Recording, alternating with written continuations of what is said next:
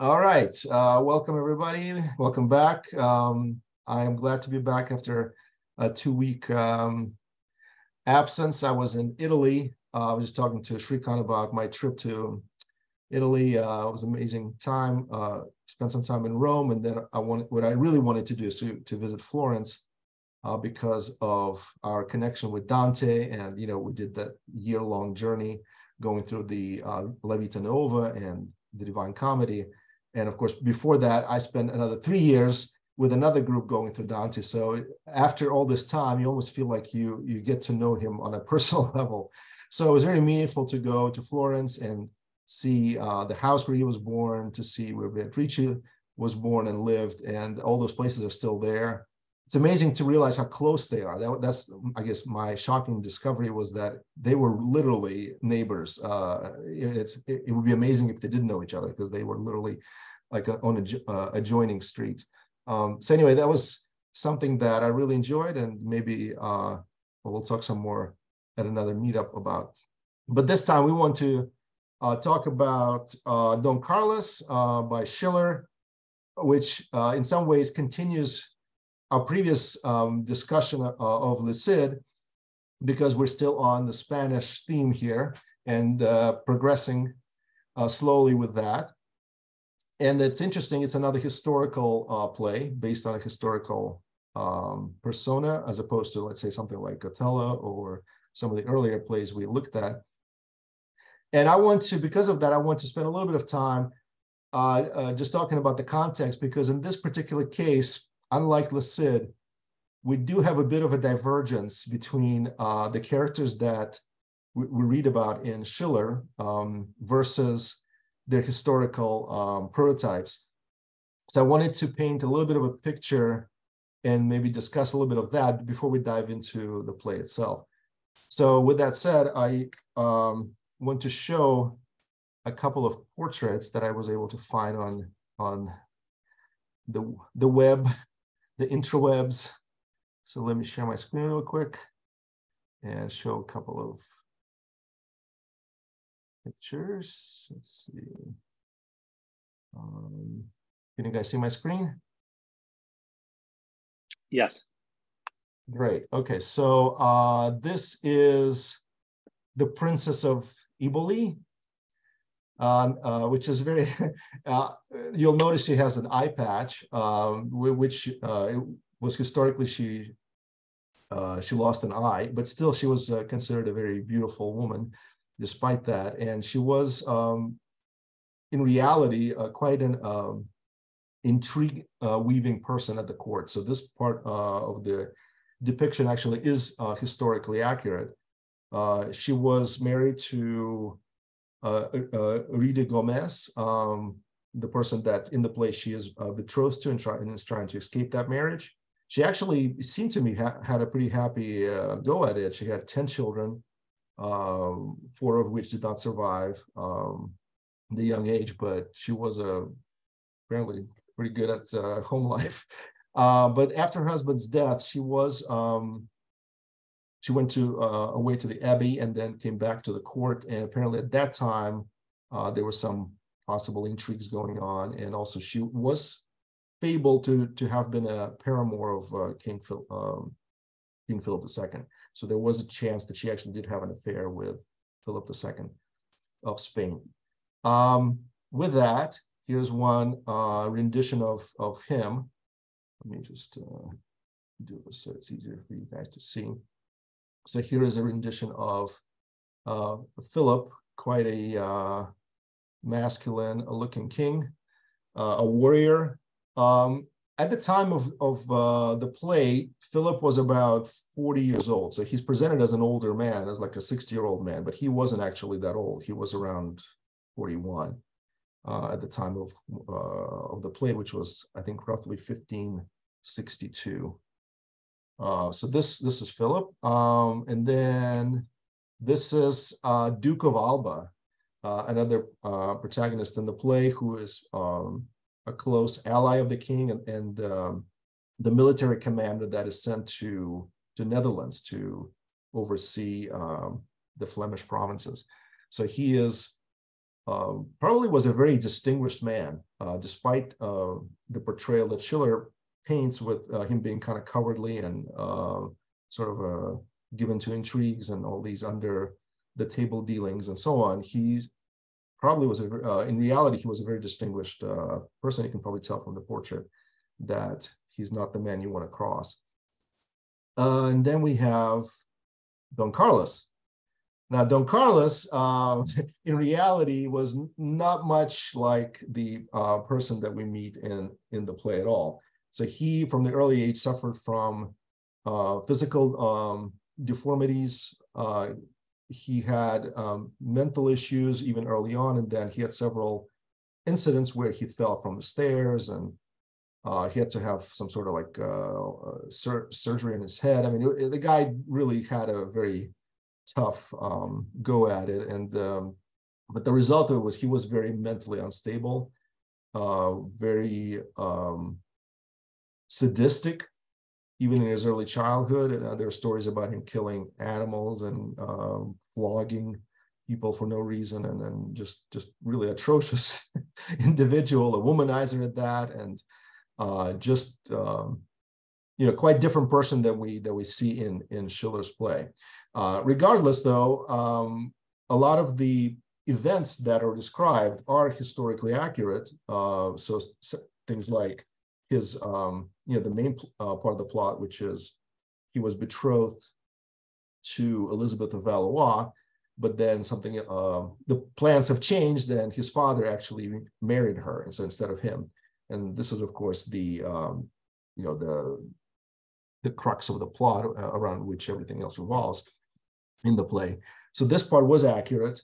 And then the decision to name Alba, Duke of Alba, as the overseer of those Flemish provinces, that also was accurate, and obviously was a big issue for him.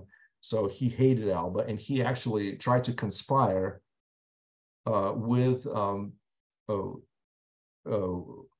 aristocrats in the Netherlands to try to overthrow Spanish rule there. So all of that is the kind of the foundation of the story. So that was all accurate, but the portrayal of characters definitely diverges from historical reality quite a bit here. So this was him, and then this is the actual happy union of Philip II and Elizabeth of Valois, and there's the portrait of Elizabeth right here. So I just thought maybe it would be good to do this overview, a little tour of the portraits, because it does give us a sense of that era and kind of sets the tone for the discussion. So with that, I'm going to go back to our discussion. And I mean, I have a lot of notes, and I'll get to them as we talk some more and get into the details.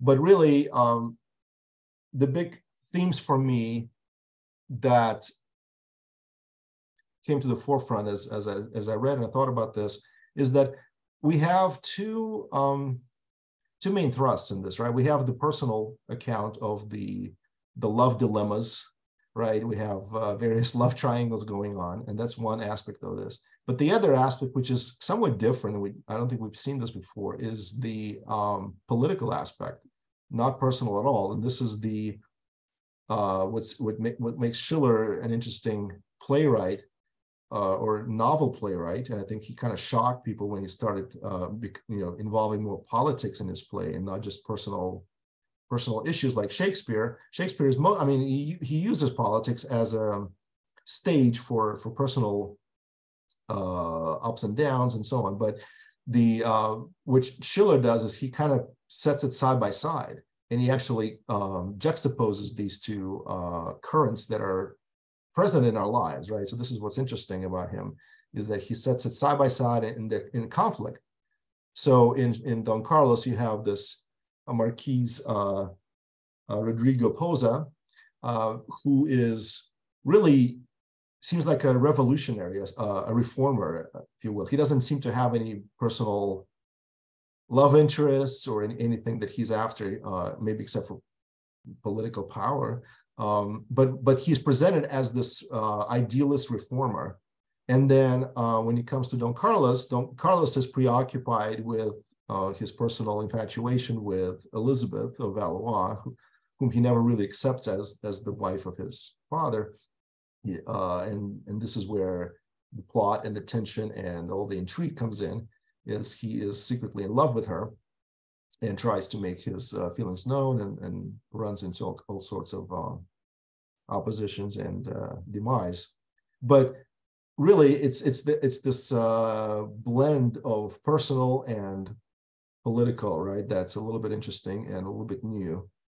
And then how it develops and how the characters are presented in this development, that's what makes it interesting. On top of that, you have this new and somewhat intriguing role of the Spanish Church and Inquisition in that. So we have this character, the Grand Inquisitor, who famously appears later in Dostoevsky in Brothers Karamazov. And he is presented as this the ultimate ruler. Not even king can contradict him. And this really, in Schiller's portrayal, this really underpins all the problems in Spain, is that you have the secular ruler bowing to the religious ruler, and ultimately Philip is willing to sacrifice his own son to the demands of the Inquisition. So that's the tragedy of it all, and raises all sorts of questions about personal loyalties versus state loyalty. And of course, in Brothers Karamazov, Dostoevsky further develops this idea of what's good for society versus what's good for maybe an individual. And does the church have the right to decide what's good for society, for everyone? And this limits on, the limits on freedom and so on. I mean, all these things are so relevant to us now. They're still relevant because we haven't really solved these issues for all times, for all people. So anyway, so these are some of the things that came to the forefront.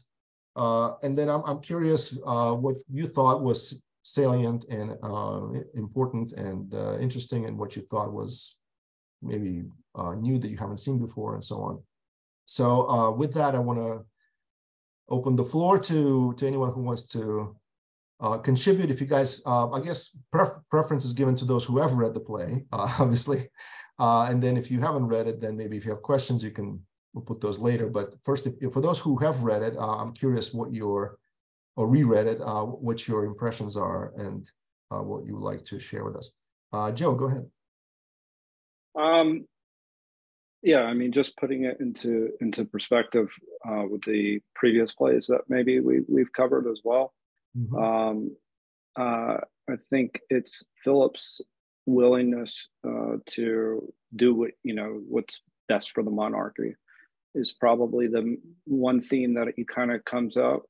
This idea that it reminded me a little bit of Creon doing what he thought was right, in the sense that this is the way things have to be, and I'm willing to even sacrifice my own son due to that. And then you have this almost tyrannical kind of figure, kind of in the same sense that the Creon almost was acting like, and on the other end of it is somebody that has deeply held beliefs, with specifically Marquise. Mm-hmm. And so I think that's just interesting as well. So I found that parallel to be of a special interest. The love triangle is kind of reminiscent of to a certain extent. I would even say you could even make it.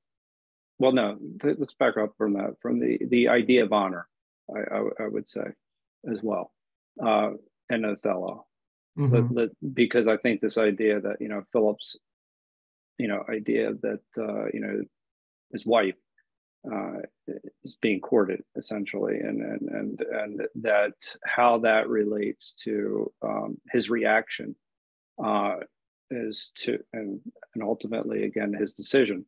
I think it's very not dissimilar to Othello into how he reacts to Desdemona's seemingly betrayal, didn't even betray him.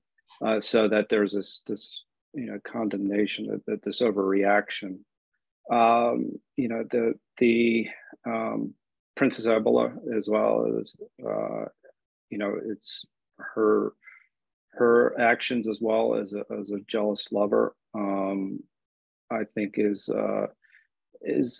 it's also another level of betrayal, and betrayal seems to be a theme throughout the play. I think, I'll leave my comments there, but I do want to come back to the friendship between Marquise and Don Carlos at some point, because I think that that's a really important point. I know, that's not a great summary, but I do like the way you broke it up between the political and the personal aspects of the play. I think you can also, we can also explore a little bit with the absolutism versus kind of this this one way of thinking versus the ability to think freely, which is essentially what Marquise represents. So I think that that's an important point as well. So it's why it resonates with so many, I think, different people as a character who he represents, resonates with so many different people. So anyway, this is just some scattered that's great, ideas. Joe. Thank you for this. You brought up all kinds of interesting avenues. So I want to explore some of these as a kind of response to what you said. So I also was thinking of Othello, but I was thinking more along the lines of how different the reaction, well, maybe not the initial reaction of the king, but his eventual reaction was to Othello. And I think we spoke about how Othello in some ways does come across a little bit naive. In other words, he doesn't seem to realize at all that people might have their own motives for saying certain things or for accusing another person. Whereas Philip, initially, he comes across as this, like, just a despotic husband and king and so on. But he is much more complicated than that. He is not a simpleton at all. And he's also not a unsympathetic ruler, as we discover later. And so he realizes that the people that are advising him, primarily Duke of Alba and Father Domingo, they might have an agenda of their own.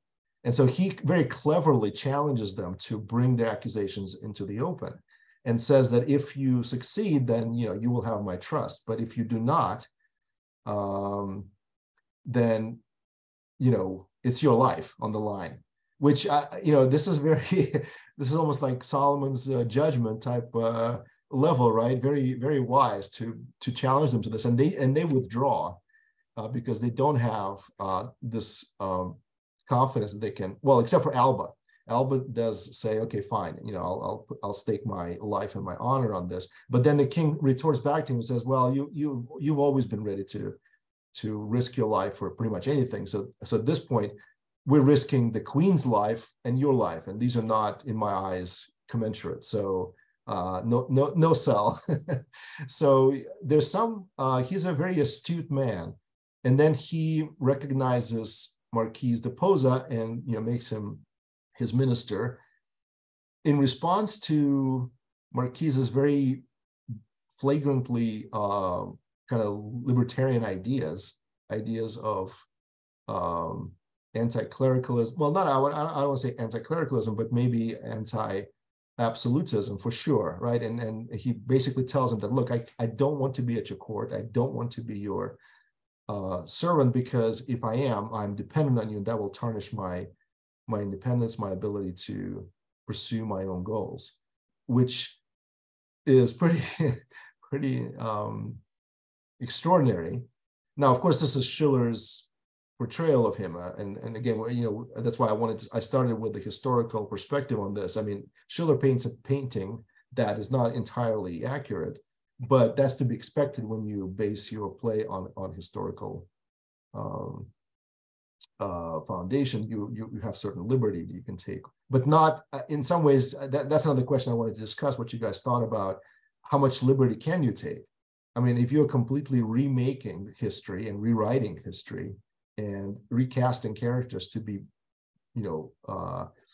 as positive or negative, good and evil, when in fact they were the opposite, are you in some ways, are you involved in something different than just art? Are you in fact pushing some sort of idea? And to make it even more generic, is it ever possible to do justice to history when you're setting up a work of fiction like that?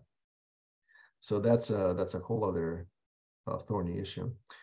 As far as the friendship of Marquise de Posa and Don Carlos, I always like to go back to the beginning and look at the first interactions between these characters, because they reveal pretty much everything that follows. So in the beginning of the book, where Marquise meets Don Carlos after or reunites with him after their some time apart, the way he introduces himself is very interesting. He says, I'm not the friend of your childhood.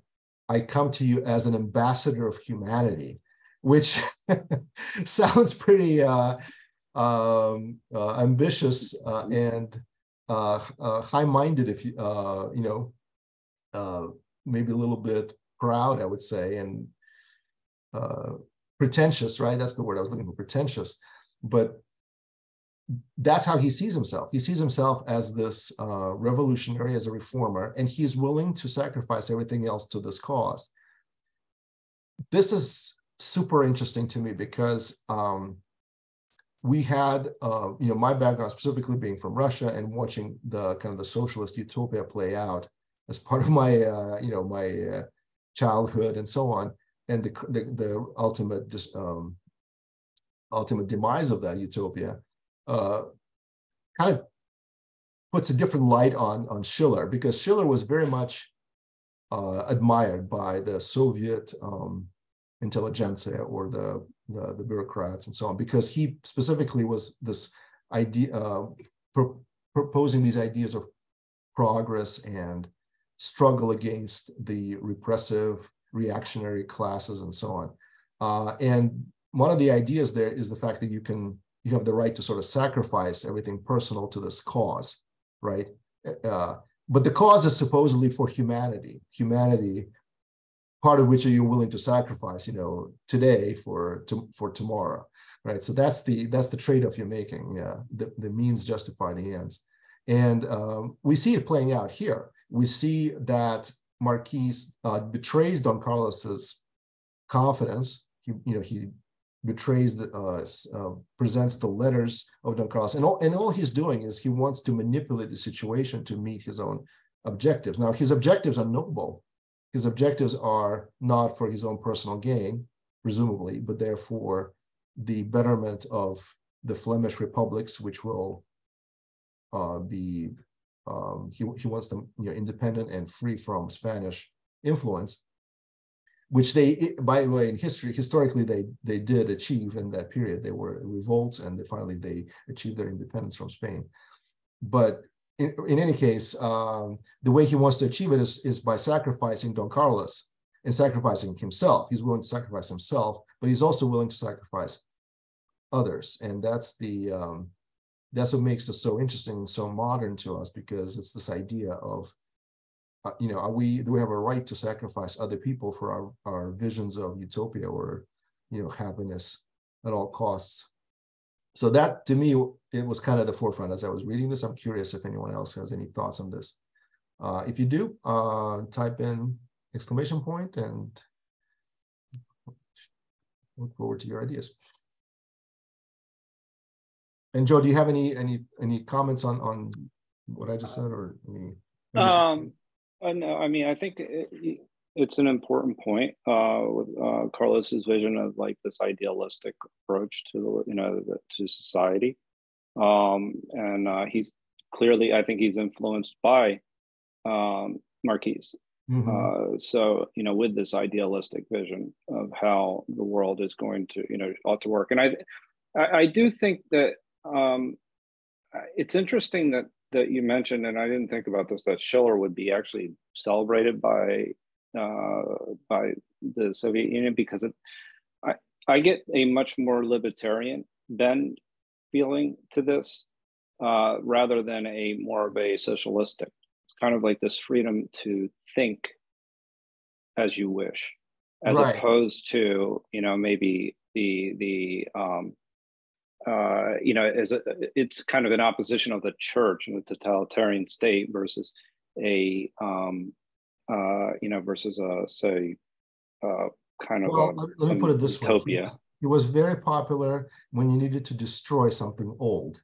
He became less popular as the thing that displaced the old becomes the new norm, right? So revolutionary ideas are always good when you're going against something, right? If you need to destroy some institution, Schiller is your friend because he will say these institutions, the corruption that's embedded in them, the mores, especially religious mores, are what's holding it all together. So we need to completely destroy and go beyond all of that and kind of hoist the flag of freedom. And by the way, these ideas are not Schiller's. These ideas are, coming from Rousseau and from the French Revolution. And so they were not anything necessarily original. I'm not trying to denigrate Schiller. I think he was he's a great writer and a great thinker and philosopher and very sincere person in all of that. However, it's one thing the way you think, it's another way or another aspect of it is how people use your thinking later on. And so his ideas can become fuel for destruction, just like some of Goethe's ideas or some of Wagner's sort of emphasis on German nationalism can become fuel for destructive things, right? So we know that. It doesn't mean we need to throw out the baby with the bathwater. However, I do have to say that based on Schiller's contempt for absolutism, feudalism, this religious intolerance, right, bigotry, in a large part, the Enlightenment thinkers and people that followed them did throw out the baby with the bathwater in the sense that they wanted to upend European civilization and kind of create something completely new. And we're having the same struggle today. We're trying to separate the bad things from Western, the bad heritage or the things that were not great about Western civilization from the Western civilization itself, right? Some of the good things that we currently have. So, and that's a challenge, and it's a challenge, post Schiller and going to today. No, I mean, actually, I appreciate that you bringing it up and from that perspective, as far as, as far as upending the power structure, then from that perspective, it makes a lot more sense. I was just thinking. I mean, the Inquisition, there was no question, the Inquisition was a terrible, terrible institution and that, burned people at the stake, even though there's some exaggeration of the numbers, but still, any number is awful. And if you remember in the beginning, there's this reference to auto da fe, which is the act of faith, right? Which is what? It's a heretic being burnt at the stake, and he makes this proclamation before he's burnt that he repents. And based on his proclamation, hopefully they will burn him quickly, as opposed to burn him for a long time or something like that. And I mean, it was terrible. All the stuff that was happening there in Spain and at the time, and in the Catholic Church in Europe in general. However, the opposite of that, which is, okay, well, let's just get rid of all of Western or Christian tradition and throw all of that out. That was obviously an overplaying of that card, I think, my personal opinion. Now, some people will disagree, but in my opinion, you need to be a little more careful about how the power structures that we use religion versus religion per se, with its sort of embedding of wisdom and tradition and a lot of human kind of values in it. But anyway, we're still working all of that out. So right, I agree. I mean, wholeheartedly with that. Some of the same problems that existed back then, it's somewhat similar.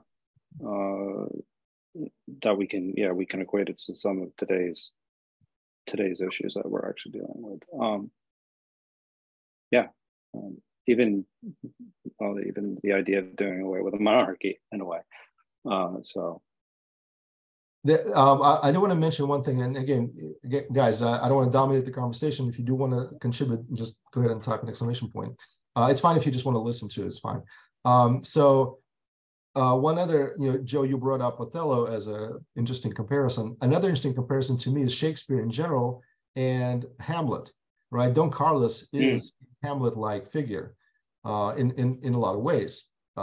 Hamlet also is betrayed, and Don Carlos feels betrayed by his father, and betrayed in a way that perhaps is out in the open, but still he feels betrayed and rejected by his father. That opens interesting topics for discussion about father-son relationships and this idea of how that is affected when you are, the king and the enfant, right? The heir apparent. And that's in some ways, that's not an enviable place to be. If you want to have a good relationship with your dad, don't be born to a king, I think, because right. That's just, there's so much conflict of interest there. I mean, which again, it seems historically speaking, the kings always prefer to do what's right for the state versus what's right for their relationship with their children, right? The children always come last. I mean, there's no question, right? There's no contest. When there was a choice between marrying who's to marry Elizabeth of Valois, even though his son was already betrothed to her. And by the way, one quick note on that, on the ages there. Don Carlos was 13 when he was betrothed to Elizabeth. So when this is taking place, this is like 10 years later. He is 23. But when he was actually betrothed was 13. And then 2 years later, when he was 15, his father takes his bride and marries her instead. So I don't know. I mean, maybe at 13 you have these, the first love and all that is really deep, and it's makes a scar, and probably did, and that's the basis for this this tragedy. So that's just some historical overtones on this. But in reality, though, it seems that Elizabeth and Philip were quite happily married together, and she was a good consort to him. And in the play, she's presented as a very admirable person, a very honest, a very noble person. And so I think Schiller did a good thing there. So he didn't in any way portray her as cruel or insensitive or anything like that. So she is quite admirable. And even Princess of Eboli, who is portrayed as this intriguing snake-like spy and traitor, she recognizes the virtue of the queen and is conquered by it in some way, and admits that she is in the wrong here. So she has a conscience, and eventually comes up. Which I have to say for Schiller, though, he's a very astute psychologist in all of this. One of the things that he notes, and through the speech of Marquise de Posa, is that Princess of Eboli, her seeming angelic nature and her seeming virtue, it's all based on favorable response from Don Carlos. As soon as that disappears, that virtue, that angelic nature, all of that is gone. But Don Carlos doesn't believe that. And in that sense, he is much more naive than Marquise. He's not as well acquainted with human nature, let's put it this way. But Marquise sees right through it, and he realizes that Princess, she's just she's not really a good person to trust. So anyway, that's another interesting observation there. Let's see. I think the role of the Grand Inquisitor is actually also, I think, really kind of important as well to kind of dive into that, is that in how he actually can force the king Yep. to bend to his will, essentially through, saying yes, as you mentioned, being burned at the stake.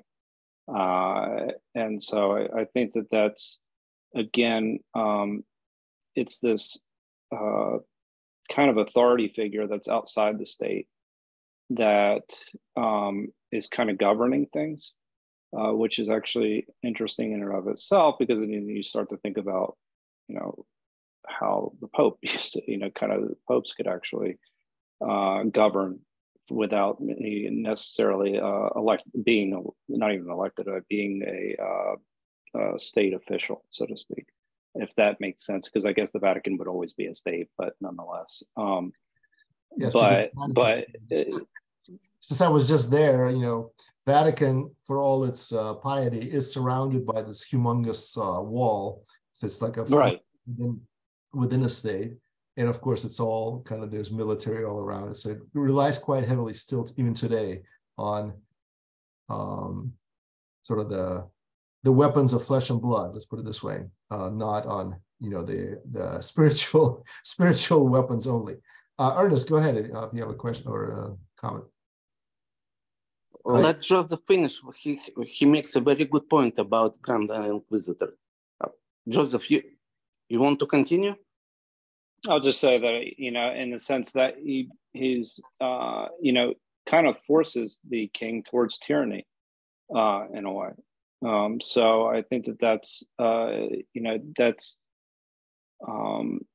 one of the interesting points, is that it's this outside influence. It's also making things impossible for Philip to even do the right thing. I don't, as far as the significance to that, I think that it's just more of a way of kind of critiquing or criticizing the state. I mean, not the state, the church in this particular instance, and specifically absolutism, that the king can't even do the right thing even if he wanted to. So I think that that's actually an interesting perspective, is that because that plays to the theme of the freedom of thought. Not even the king has a freedom of thought.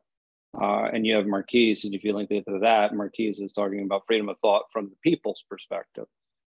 So I think it's interesting to see that you see this absolutism in different parts of the play, and how it can actually be so destructive, in the sense that it's destructive to the point where Philip can't even think clear for himself, let alone the people think for themselves. So I think that I think that's just it's another way of talking about absolutism. Joseph, very good points. That's why I wanted to respond. Not only that, I want to add that he reminds of Tiresias, that he's blind and he knows the past and the future.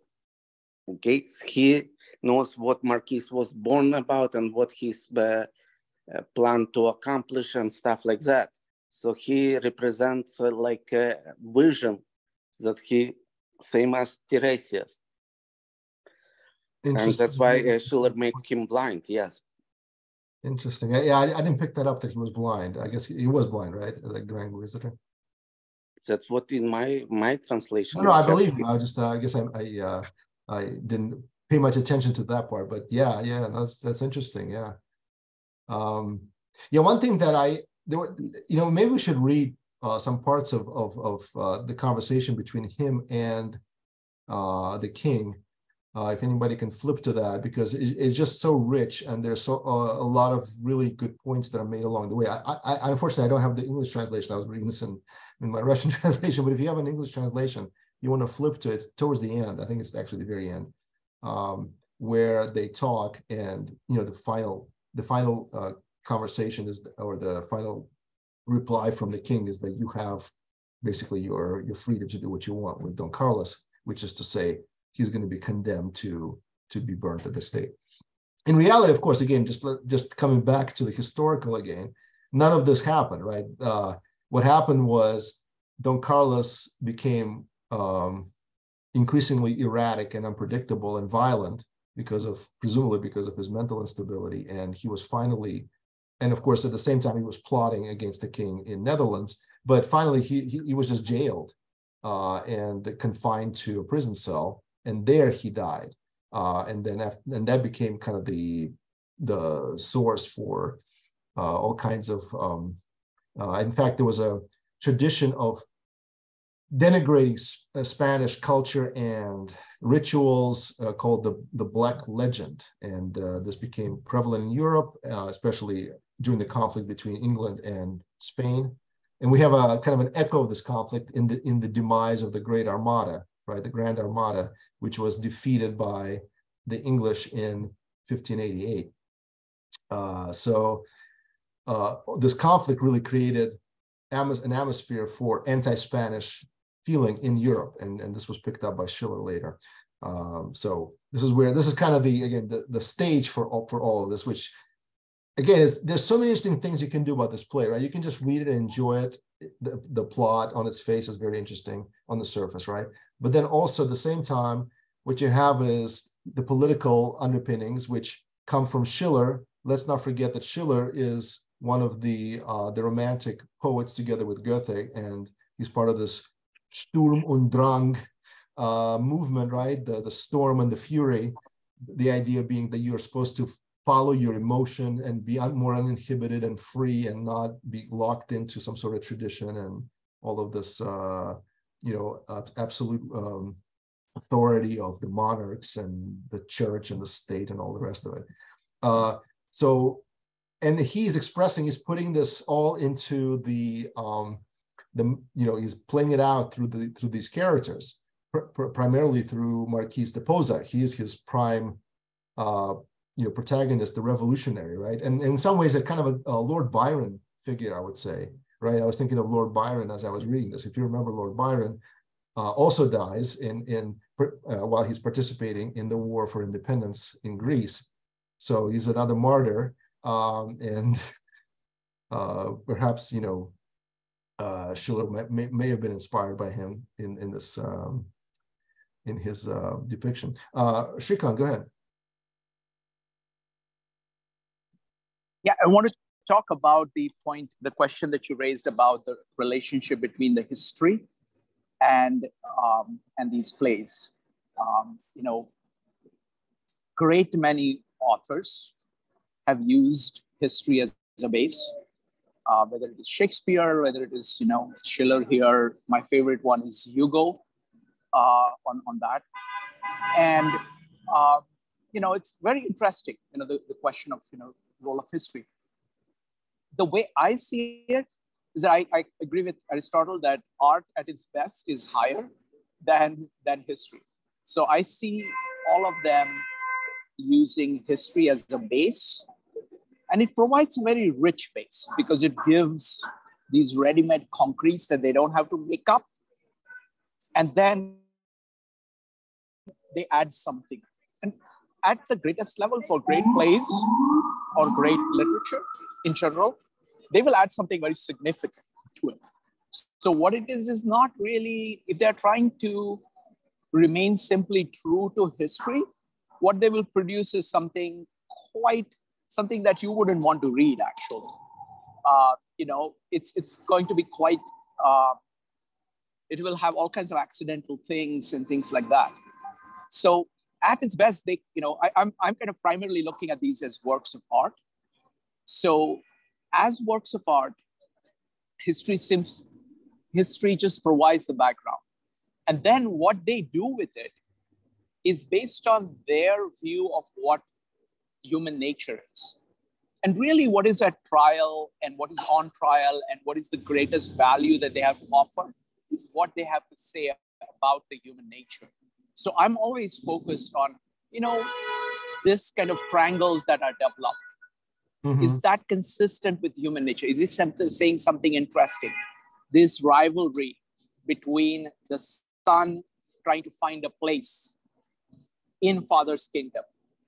This kind of, the role of friendship, the interaction between the political and personal, and how they interact with one another, and what is the loyalty primarily to the political, primarily to the personal, both. What is the relationship between a personal loyalty and people's differing loyalty in politics, and then what happens to the personal in that context? So those are the kinds of issues that I end up focusing on. So to me, like, the historical details are not that important. I'm just focused on the what the play or what the literature is trying to say about human nature. And if you go deep into it, and this is true for every, probably all of these things, some are a little bit removed, some of them are quite a way removed from the historical accuracies. Because once they start writing it as a play, the requirements of the character themselves, what they think is nature of certain kinds of character, really take on its own reality. And the plot is shaped by these. So sometimes the plot will end up being very different. What is going on inside the character will end up being quite different from the history that they base on. But because great literature can give you an understanding of human nature that just a raw study of history cannot do, I think I always look at these as works of art, and I always evaluate them from the perspective of, do they have something important to say about human nature, and have they done that well?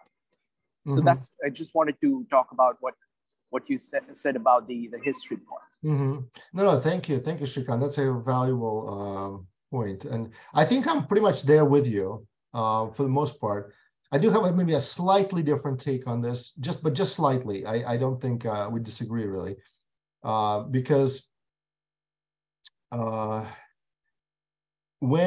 we have, we've seen two types of plays, ones that are purely sort of hypothetical, right, that are not based on anything in history. So like, mythological, right, based on mythology. But then we have others that are based on some historical precedent, some of them closer than others. So we've seen Le Cid, for instance, in a lot of ways, Le Cid is very close to the historical portrayal of Don Diego, so or Don Rodrigo rather. So the difference here, though, is that we have a little twist. We have the historical, and then we have the portrayal that is somewhat divergent from it. And when it is divergent, that to me in itself is a very interesting thing, because I want to know, like I said, like you were saying, Shrikant, we want to understand human nature from these portrayals, from the work of art. So I want to know if there is a divergence in the display of, let's say, Don Carlos, or anyone else for that matter in the play. Is that an incidental divergence, or is that really a departure from what true human nature is like? Because we have a record, right? We have a record of the people that were there and how they were different or similar to what happened. And to me, that's an opportunity we have, right, that we don't have with all the other plays, or a lot of plays that are not historically based. And that's what makes it interesting, right? Like we have Shakespeare, Julius Caesar, and we have Cleopatra, and we can, in some ways we don't have a lot of information about them, comparatively speaking. But here we have quite a bit because it's much closer to us. And so we have, or even like maybe with other plays like Galileo, right, by Bertolt Brecht or somebody like that, we have much more information. So we can actually see the convergence or divergence and examine these from a variety of lenses, right? Because I want to know what Schiller was thinking, but I also want to know, how was it at that time? How close was it to what was happening at that time? And those are both really important questions, I think, because history is also a lens for us to learn human history from, right? Just like art is. It's almost like science and art. History is more of a science in that sense. Art is more artistic and imaginative, right? We're trying to imagine a world that matches our beliefs, like you said, our beliefs about human nature and what that is. Katie asked an interesting question about why a German writer would be interested about Spanish history.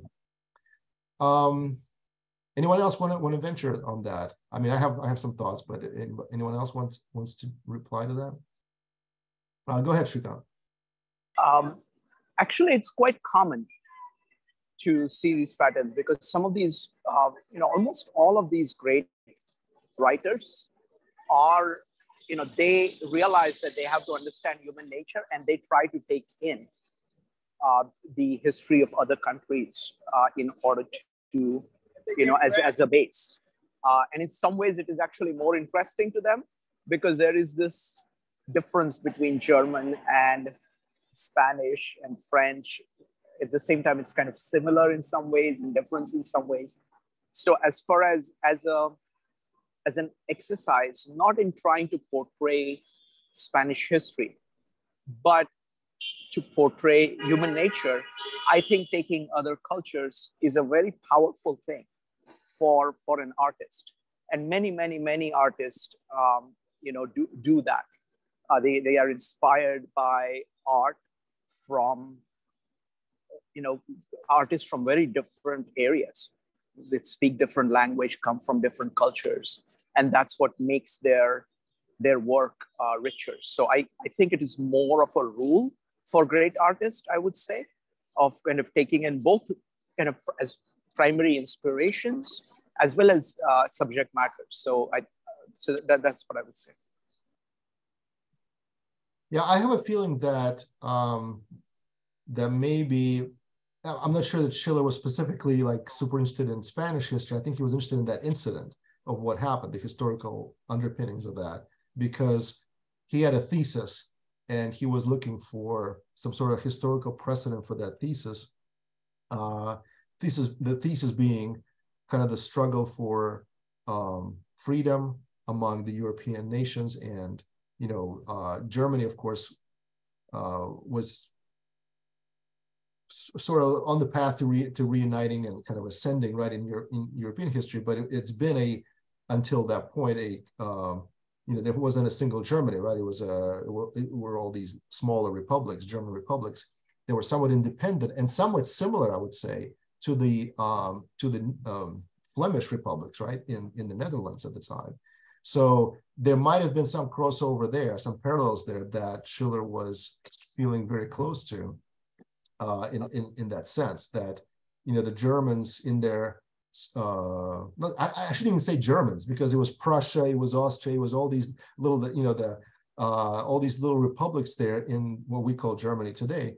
Same thing with Netherlands. Netherlands wasn't there. You had all these different townships and republics in the territory that we currently call Netherlands and Belgium, and the Flemish republics.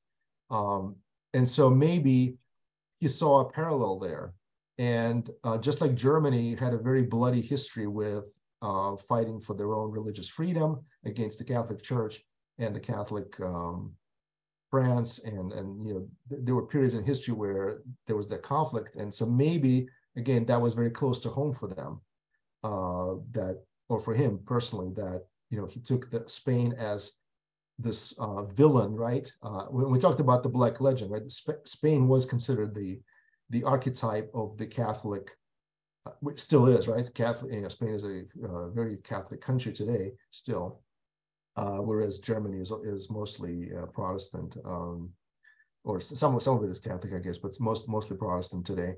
And there were some definitely conflicts there. So I'm thinking that maybe that had something to do with it. But I think mostly, though, it was a theme that he was looking for, a theme of freedom, of fighting for independence, of fighting for these political ends, at the same time intertwined with a very interesting love triangle and relationship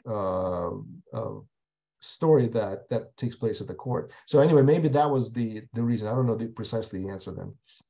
Joe, do you have a thought about that?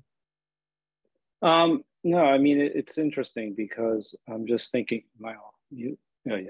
I'm just thinking what you and Shrikant, how you were exchanging ideas about what is trying to be communicated by the authors in general. And then I think if you go back to Greek tragedies, they're all, giving you a story about an underlying theme about the human condition. And specifically, like, you look at something like free will and Bergerac or something like that, or even if you're looking at something that even of the idea of freedom versus tyranny, where you're taking these historical events and then you're putting a story around them that's entertaining to people, and this is a way of communicating ideas. I think more than anything else. One, it presents the idea itself, right? The what actually is, what actually may have occurred, like if it's a tragedy of some sort, but also the possibilities too that exist. That the kind of an alternative, and so that can go either way, as you talked about a little bit earlier, right? It talks about tearing down, Schiller could be seen as somebody who's tearing down existing structures, right? So that is an alternative, right? Now, whether that's a better alternative or not is, kind of, we can have a discussion about that. But nonetheless, what it is it's communicating, ideas that of how we work as individuals, and as how we function as individuals, and how states function, and then from this, I think from art you can kind of start to see concrete ideas start to emerge.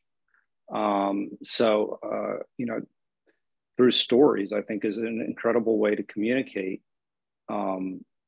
very powerful ideas. I mean, if you even go back to the Greek theater, that was a way of kind of understanding what was going on to a certain degree in society. So I still think that holds true. And there's a reason why, we talked about this in the past, Aristotle's forms of storytelling still hold true to a certain degree. Is that, it's a way of communicating and resonating with people. And I do think that these stories really do, communicate ideas. And then I'll talk about the blindness a little bit later. Maybe that might be something to interest. Thanks, Joe. Ernest, go ahead, and then Shrikant.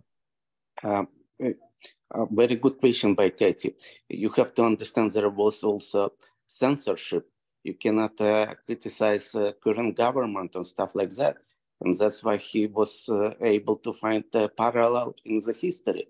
Same happening with Shakespeare. All Shakespeare's plays takes place in Italy. So censorship was very important part, especially when it touches subjects about religion.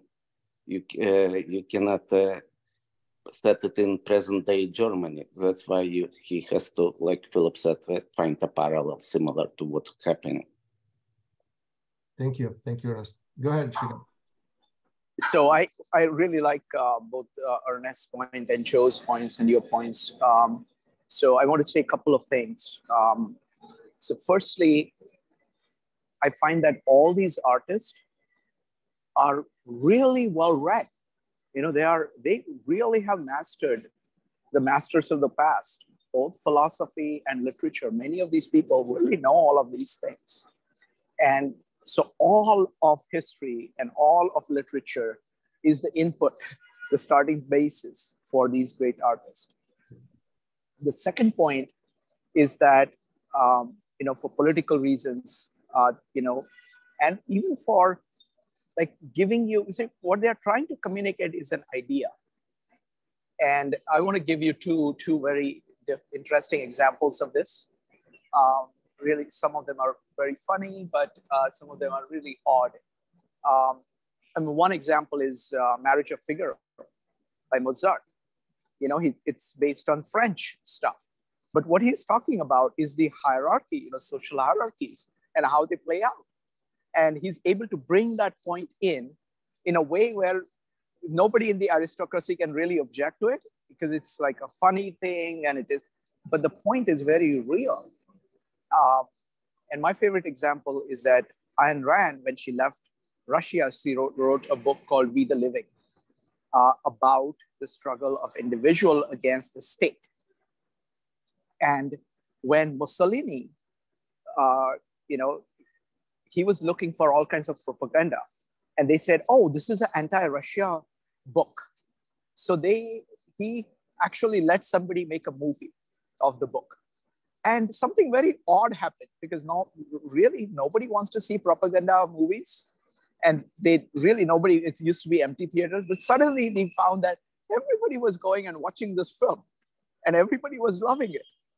And it took them some time to realize that the theme was not against Russia, but it was against individual versus the state.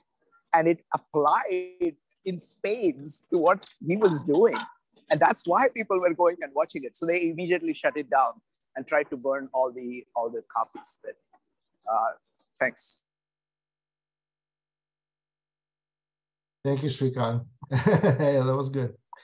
I do want to bring up just one little point that I think I mentioned in passing, but I want to explore a little bit more. This idea that artists are not starting from scratch, and that Srikant mentioned this, that they're well-read, but that doesn't mean that, of course, they always try to incorporate everything, which typically only very few artists can do that, can incorporate multiple viewpoints into the same book. In fact, I can't think of I think Dostoevsky is a master of that, because he can present multiple opposing viewpoints so well. He can articulate kind of like the steelman argument for each side very well. Very few other people can do that. And maybe you can't do that in a play because there's just not enough space, or really it's not really built for that. But my point is that most artists will try to not necessarily present a entire spectrum of ideas, but they will present a specific viewpoint or standpoint from which they write. And that's valuable too, because you can't do a deep exploration of everything. You have to pick a side. And Schiller is interesting because we kind of know a lot about him. We know that he had a specific set of beliefs, and they were influenced by, let's say, Rousseau. Rousseau, of course, thought, we also know much about Rousseau, so we know exactly, the philosophy. And Rousseau famously said, man is born free, but is everywhere in chains. And, if you think from that standpoint that man is this free being, this idealized free being, and yet he is in chains everywhere, well, you're going to have a very interesting, very specific, viewpoint on history. Now, today, in modernity, I would say that we no longer think of man as this idealized free being.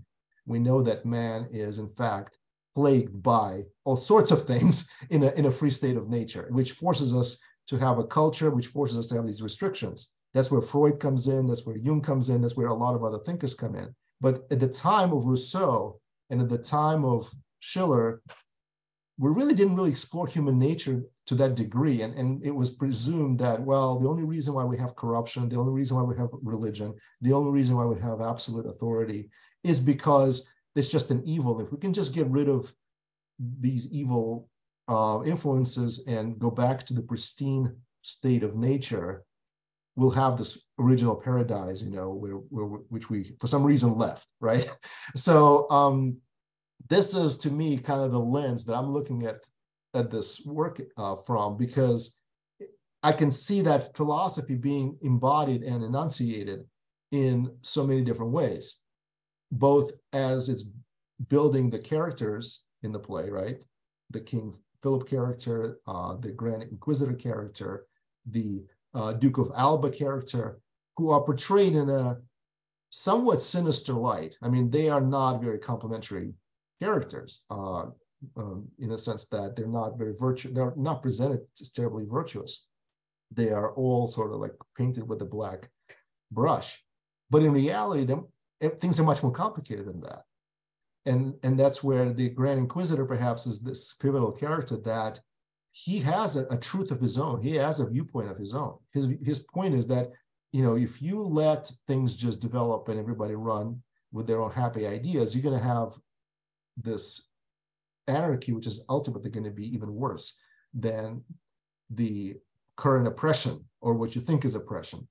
And that is a viewpoint, whether you agree with it or not. It is a valid observation, because we know from history and from study of anthropologies and so on, that people don't really behave very well with one another if there are no limits placed in their behavior.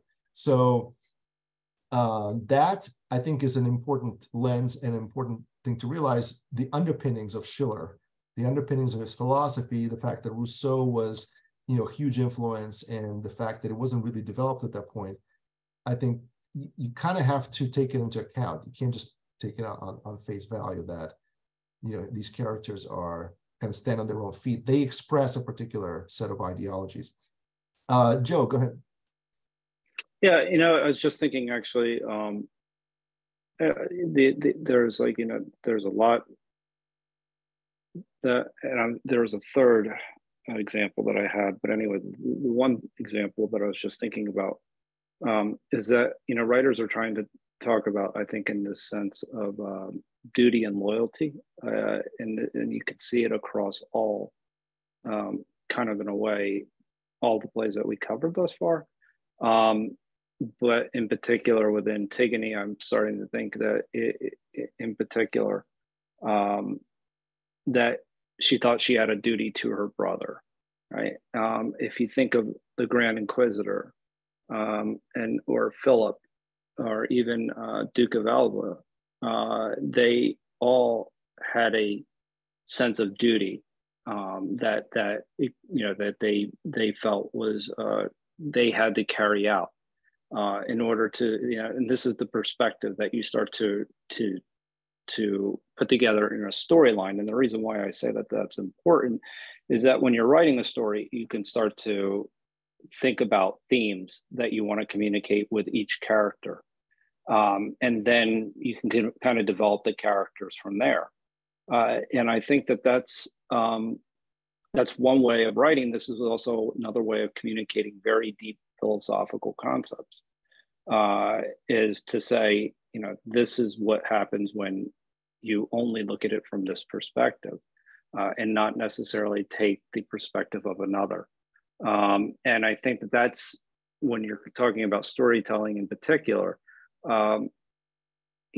that's where you can take a theme like duty and actually run with it. And I think that that's an interesting thing, is or even and I think like friendship, loyalty to the state, loyalty, all these things, you can kind of start to form ideas and plays and tell a story that actually starts to be of interest. Anyway, that was a lot of rambling. Anyway, that I was just thinking of duty throughout these plays that we've covered. No, that's great, Joe. I mean, because I think it ties back to Le Cid, right? That's where we started exploring this idea of limits of duty. And Le Cid, in a beautiful way, illustrates that at some point you can't say no to human nature, and like, the love that we have for other people, in some ways it's part of our nature, it's part of our humanity, what makes us human. We can't just turn that off. In this play, it's a little bit more profound, I think, because it brings up other considerations. So one of the considerations that Marquise and Deposa brings to Don Carlos is, why are you infatuated with your own personal happiness? Why do you forget the happiness of other people? You're not just a private individual, you're an heir to the throne. You need to think about other people, and all you do is think about yourself and your crazy love affair, or what, and he has a point. Again, I'm just trying to enunciate his position, which to me, seems reasonable, right, if you put it in those terms.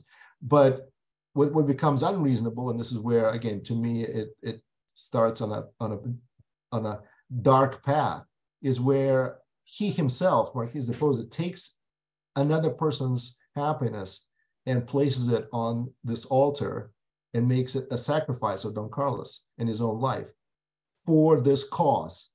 This is where, this is the hell is paved with good intentions road, right?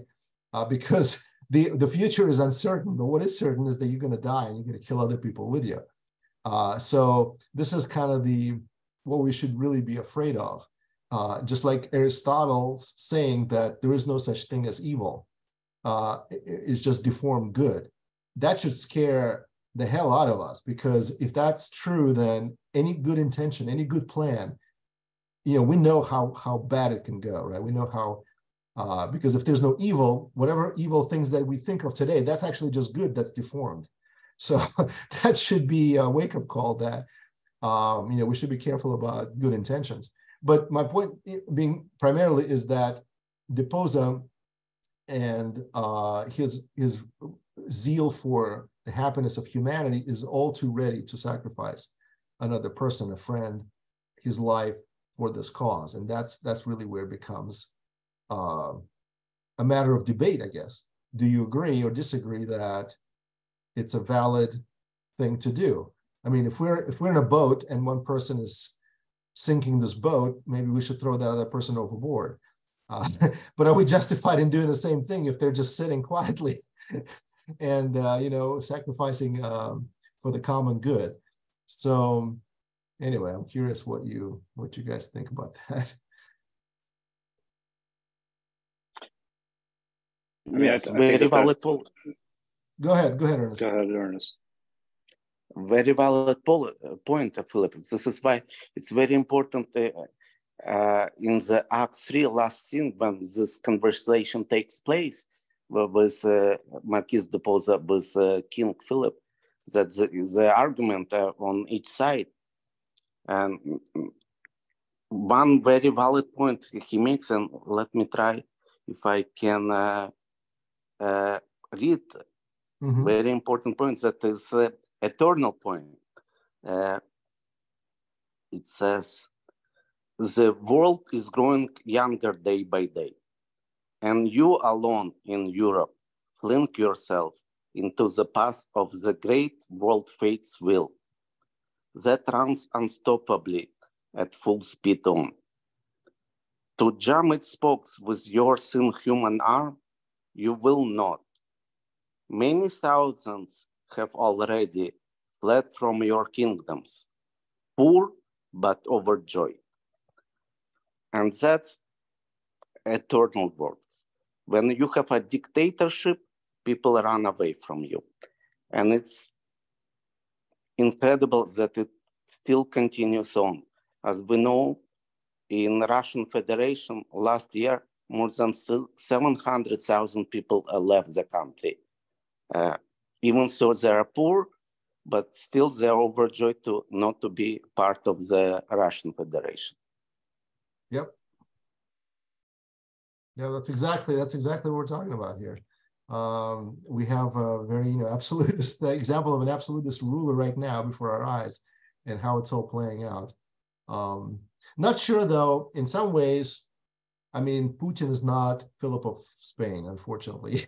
I think Philip of Spain had much more regard for his own people than Putin does for the Russian people, and anyone else for that matter. But still, the point holds that if you develop this culture of absolutist rulership, then by definition, you will only have people that are insincere and are essentially sycophants, right, near you. Which is, by the way, that is true for all dictators, and it's definitely true for the Russian dictatorship today. Because that's the problem why they have such bad information all the time, is because you have a person that's surrounded by yes men who cannot tell the truth. But that's good for us. That's good for kind of the free world. But anyway, but it's true. It was true for Philip II, most likely, that if he had this type of rulership, and again, I'm not sure that Schiller is correct in that he did. I think it was much more nuanced than that. He did have good people next to him, and Duke of Alba, was not just a sycophant. He was actually a very able, a ruthless person, but a very able person for sure. So anyway, it's a very interesting argument there that could be made on both sides. Joe, did you have something else to say? I actually did, but now it went in and out of my head. You were saying something about blindness? Oh, the blindness of the Grand Inquisitor? Yes, I was thinking about that. In terms of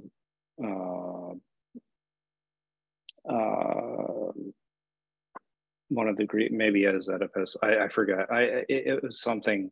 It lost. I went in and out of my head as I was thinking there. So sorry, I need to write down my thoughts sometimes.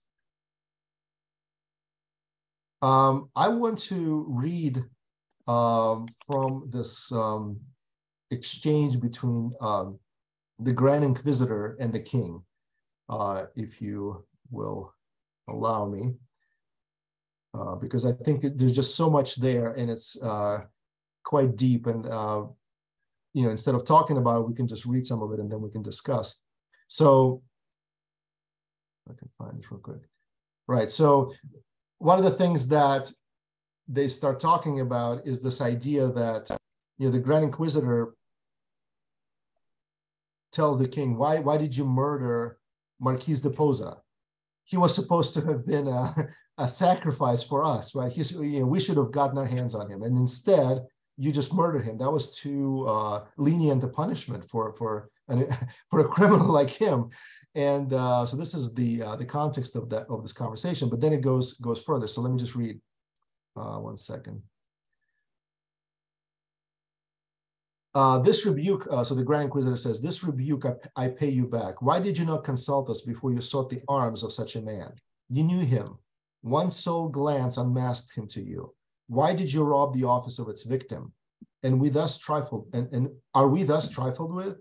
When majesty can stoop to such concealment, and in secret, behind our backs, league with our enemies, what must our fate be then? If one be spared, what plea can justify the fate of thousands?" So I guess the one that is spared is Marquis, because his murder again spares him from a much harsher punishment. King replies, "But he no less has fallen a sacrifice." Grand Inquisitor, "No, he's murdered, basely, foully murdered. The blood that should so gloriously have flowed to honor us has stained the assassin's hand. What claim had you to touch our sacred rights? He but existed by our hands to perish." So this whole idea of the church becoming the executor of justice, right? Not just the judicial branch, but every branch possible, right? The judicial, the legislative, and the executioner. That's what's really scary in this scenario that Schiller paints for us. Whether or not it was actually, again, I always have to say, whether or not it was actually true, I guess, to Shrikant's point, it is a danger where you have an agency in society that determines the truth, the ultimate truth of everything, and has the power to punish and determine what the punishment should be. That is truly scary. And it was, you know, it was to a degree that in 16th century Spain. So just these replies from the Grand Inquisitor, they're quite chilling as Schiller presents them. Let me read a few more. It's also the rational part of it, like how they are actually rationalizing their actions as well. That's actually one of the interesting points, is that, you know, that this is the ends justifies the means kind of perspective. That's actually so destructive. Ultimately, when you're starting to see it, and it comes out, I think anytime you're talking about a tyrannical or dogmatic belief system, because the system becomes more important than the principles, so than somebody's principles. So that yes, then sacrificing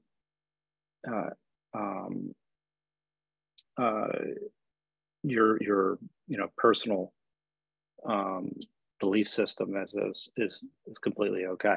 So I think that's a Yeah, it's the rational way of thinking that you think you're doing the best thing, and it's kind of like where you talked about Aristotle talking about that there is no evil, and there's just a privation of it, so to speak. That's also the same perspective that Socrates would take, is that nobody does harm intentionally, that everybody's acting in their own personal self-interest, and that they think that what they're doing is the right thing to do. And with that perspective, then you start to see where a rigid belief system kind of goes afoul, because then you're outsourcing any kind of real reason, any kind of real logic that you have to in this case the church. Mm-hmm. Let me read a few more lines. This is where the Inquisitor asks Philip how it happened that he got ensnared by Marquis de Posa and his dangerous ideas. So listen to this. No, this is the Grand Inquisitor. No, I'm ill pleased with you to see you thus tarnish the bygone glories of your reign. Where is that Philip whose unchanging soul, fixed as the polar star in heaven above, round its own axis still pursued its course? Is all the memory of preceding years forever gone? And did the world become new molded when you stretched your hand to him? Was poison no more poison? Did distinction between good and evil, truth and falsehood vanish? What then is resolution? What is firmness? What is the faith of man if one weak, unguarded hour, the rules of 80 years dissolve in air like woman's fickle favor? The king, I looked into his eyes. Oh, pardon me, this weak relapse into mortality. The world has one less access to your heart. Your eyes are sunk in night. Grand Inquisitor, what did this man want with you? What new thing could he adduce you did not know before? And are you versed so ill with fanatics and innovators? Does the reformer's vaunting language sound so novel to your ears? If the firm edifice of your conviction totters to mere words, should you not shudder to subscribe the fate of many thousand poor deluded souls who mount the flaming pile for nothing worse? King, I sought a human being. Grand Inquisitor, how? Human beings? What are they to you? Ciphers to count withal, no more. In another translation, it says numbers. What are human beings to you? Numbers, no more. I thought this was really, really good. That the church accuses the king of treating human beings as numbers, meaning all you care about is kind of how much, how many troops you command and so on. You don't care about individuals. You just care about kind of the end result. Whereas I think in some ways this was kind of the pot calling the kettle black. I mean, the church probably cared about the numbers of parishioners no less than the kings counted the number of their subjects. But it's a good point, nonetheless, that in both cases, you're sacrificing individual human beings to the cause, and you really don't care to know them personally, which is what I guess the error was in Philip's behavior that they're discussing, is that he, for a second, became a human being, and for a second, he acquiesced to his humanity.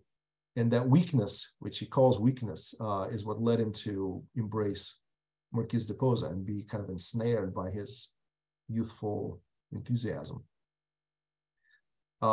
Anyway, that's all I have for the reading. I don't know if anybody else has any thoughts on this. That is very interesting in the sense that you kind of like have this humanistic values being embodied by Philip. And the one thing that comes to mind was Stalin, the idea that one person's tragedy, 20 million is a statistic, right? And right. It's becoming like almost that. Yep, that's exactly the point I was making. It's the same point that is being made. But I also think that there's this, there's this idea that maybe the people might be right. Maybe the collective wisdom of the people might be right, and not necessarily the totalitarian approach that the church is taking. That's kind of where the democratic values kind of come in. where, you know, Philip is starting to at least question himself and saying, you know, maybe I am wrong about this. And the Grand Inquisitor is like, no, you're okay, as long as, you know, you're maintaining, you know, and don't necessarily even worry about the number of people that you have underneath you or following you. It's just worry about maintaining your power for the greater good. And I think that's kind of gets to the whole theme of the play itself. Yeah, the thing that I'm a little bit less optimistic about, maybe it's part of our current situation, is that you know, when you say democratic ideals and so on, yes, but the church actually molded the public opinion, just like, you know, you have powers today that mold public right opinion. That's a good point. So the democratic ideals, quote, are actually given from above. So in a sense, you kind of have a circle, right? You start from the top, and the ideals circle down, and so you kind of select your own cage, right? You pick the right cage that people want you to be in. Of course, it's not called a cage; it's called glorious freedom or whatever. But still, you know, that's the how it functions, because the church, to a large degree, controlled public opinion of that time, right? How did people came to these auto da fes not to protest, but to support. And it was it was just like the gladiator games, right? It was a notable, what do we have today? Oh, we have the auto da fe. It's let's go. Let's have some, bake some barbecue and watch an auto da fe. So why did they do that? Well, because the sermon Sunday before, they heard a sermon that talked about the heretics and talked about all the rest of the dogma. So point being is that it's all too easy, unfortunately, to manipulate the public into supporting these very things that are called autocratic. That's where it becomes a little more complicated. Yeah, it is a double-edged sword. I agree with that. That's my pessimistic take for tonight. That's it. I'm not going to say anything more pessimistic. It's fair. It's a fair critique. All right. Anyone else have any thoughts on Don Carlos as we wrap up here? No rush. Just if you have any additional ideas you want to contribute, any questions, any. I do have a question, actually. I haven't read the Brothers Karamazov. And what's the relationship between the Grand Inquisitor and that particular? Well, it's the question. It's the question. They talk about rebelling against God, and that's the kind of the main point of that conversation between the younger brother, who is a very religious person, and I forget the older brother's name. Is it Ivan? Ivan, yeah. Yeah, Ivan Karamazov. So, and Ivan basically, describes this hypothetical situation that, that essentially the point of that is that if God exists, he's not just by any means. I mean, he has 2 points. One is about the cruelty in the world, and there's that story about the little girl being killed by these dogs, and it's meant to sort of elucidate or underline the fact that the world as it is absolutely unjust, and not only is it unjust, no amount of heavenly paradise or any kind of Edenic happiness will ever wipe away the tear of that little child. That's his point. It's still not just, no matter how much happiness you pile on at the end. That's the big Christian idea, is that, well, the injustice of today is okay because you're going to have justice and final recompense tomorrow. But Karamazov's point is, no, that's not how that works. At least in his mind, it doesn't work like that. You cannot ever get rid of that injustice that takes place. But the second part is about the church and religion as a touch of society. And then he brings up the Grand Inquisitor, and he says that, in fact, religion is not a force for liberating you. It's in fact a force for holding society together. And if Jesus came again, as he did the very first time, he would again be crucified this time by the Catholic Church. The Grand Inquisitor in that remark comes to visit Jesus when he comes back, hypothetically, for the second time. He comes back still the same way, incognito. He's just healing and doing all these things for people. And the second time, again, he's caught, he's put in prison, and they're going to crucify him again. But this time, it's the Christian church that's going to do it, the Catholic Church. And the whole point is that the church and in general society does not need these revolutionary ideas, that they are untenable, that they, in fact, are going to always end up in the same place, which is the place of inquisition, the place of torture, and so on. So those are the two main points. Now, Alyosha, the younger brother, he doesn't agree with any of that. He believes that that God and the way God transforms an individual is what answers all of this, and the liberation comes from within. Great idea, noble idea. Okay, I mean, we know whether or not we believe that as on a great scale. I don't know. Maybe individually that helps, but I don't think it works in a kind of societal complex. So that's why Ivan Karamazov's point about the church and religion in general is, I think, still valid to a large degree.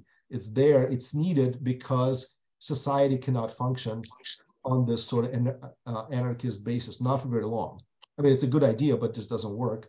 And so therefore we need, because most people are not going to think for themselves, and most people are not going to take the responsibility you need to take as a free individual, at least not at great scale. And so you need these binding things that sort of herd us into these big silos. And the tragedy of our life is the fact that we acquiesce to that, and we end up in this sort of situation where we have to crucify Christ. Otherwise, it's chaos.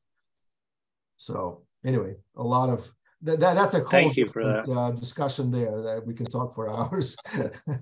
You know, I appreciate that. Yeah. It's one of those books I've never read, and so maybe we should put it on our reading list. It's a great, it's a tremendous work of philosophy and everything else. If you'd be willing to do that, I would definitely go through it. Yeah, Shrikant, talk to Shrikant. We'll add it to our list.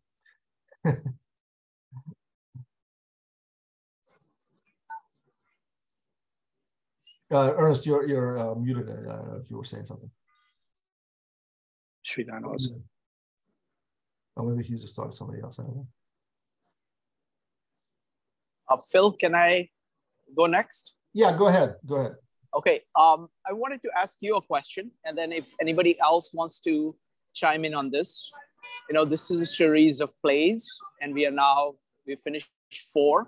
So what is it like for you to go through plays where we are doing a different play every 2 weeks or so? What is your reaction to this entire series as a whole? So Phil, I would like you to go first, and then anybody else who wants to chime in, I would love to hear from it, from anybody who wants to chime in. Go ahead, Phil. Yeah, I like that there's certain advantage to them being self-contained. And I feel like what we're getting is, each one is like a bead in a necklace, or a bracelet. And you get this beautiful combination. After a while, they all start interplaying with each other.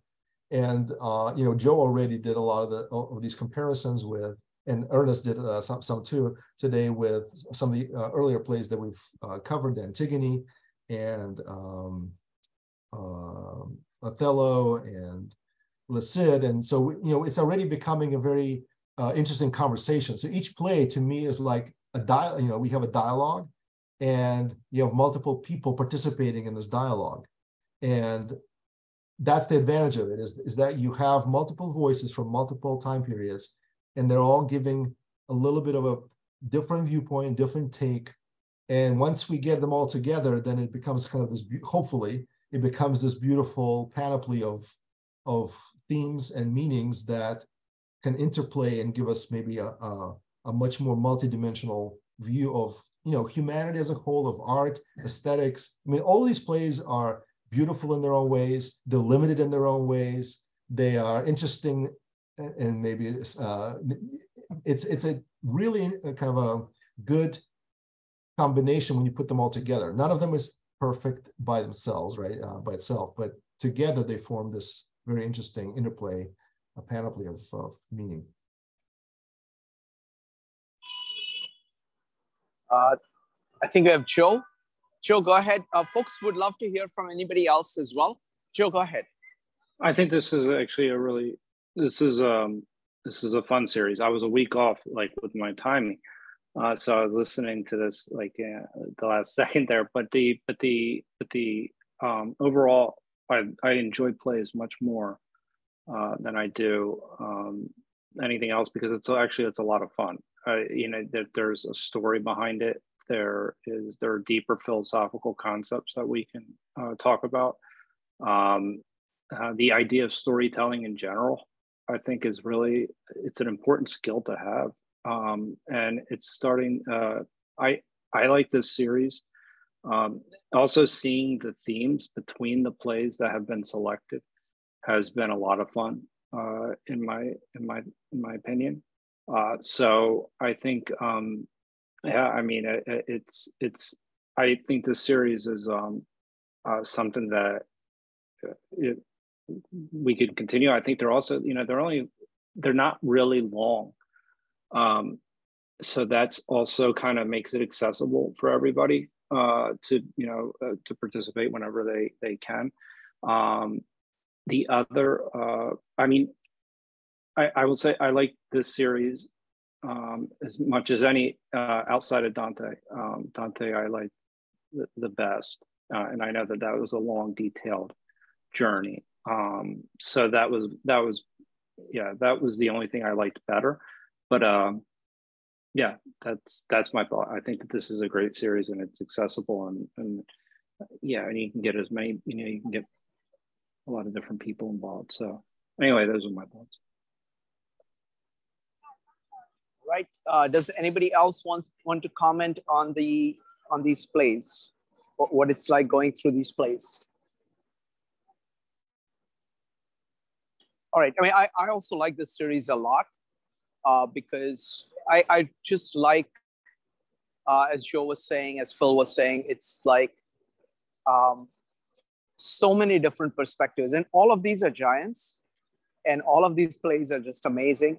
So putting them side by side and kind of integrating them has been just amazing. So, and Phil, thank you for putting, you know, for doing all of this. I think all the literature stuff we have done, plus all the language stuff that you put on the table, has really been very, very special. Great. Yeah, Phil, thank you very much. Yes, thank you, Philip. Looking forward in 2 weeks to Enemy of the State. Yes, that's what we're reading next. So yeah, we'll see you guys. Sure. Just a quick intro to Enemy of the State. It's a change of gear, because Ibsen is very much, you know, it's closer to modern times, and the issue is also very close to modern times, and it's really, really powerful, a powerful play. The style is very different. This is, you know, from Northern Europe, and this is, so it's just wonderful play. Ibsen, if you have not read Ibsen before, you're in for a treat. So see you in 2 weeks with Ibsen. Phil, I'll give you the last words. Yeah, that's pretty much it. See you guys in 2 weeks. I look forward to another stimulating discussion. And thanks for participating.